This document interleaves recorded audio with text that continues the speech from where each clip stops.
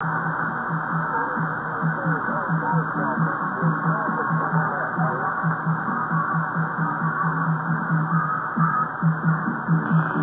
everyone. I've been sitting here monitoring the hurricane watch net on 20 meters, and somebody has been jamming the net playing music. I mean, what kind of person would jam a net that is handling communications during a hurricane? I really don't understand that. I mean, how somebody can do something like that. This is not, you shouldn't be jamming a net or any QSO on amateur radio at any time. But this is not a net that's just, well, practicing like a drill. I mean, this is actually, this net is actually active during Hurricane Beryl down in the Caribbean, which is near Jamaica right now.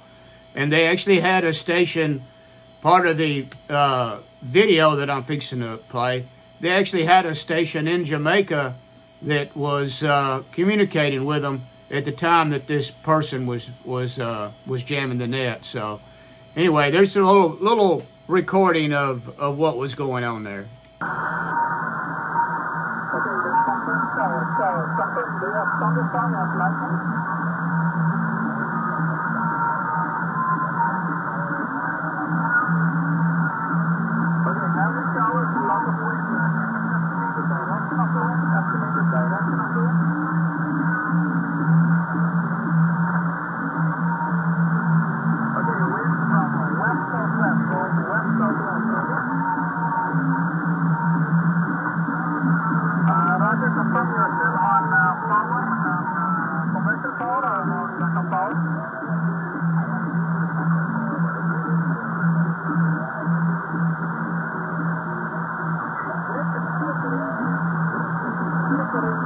Not reliable, and you are on time of power.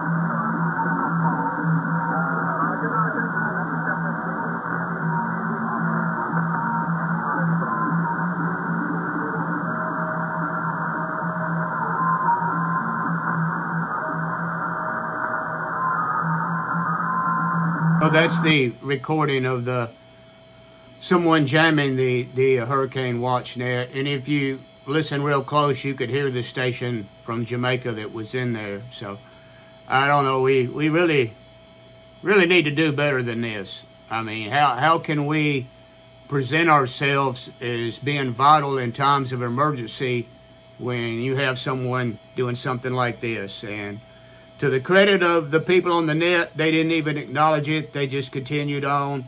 And fortunately, I guess who was doing this stopped after a while, and they're no longer doing it now. So anyway, I think it's pretty sad that somebody would do that during a net that's active during an emergency.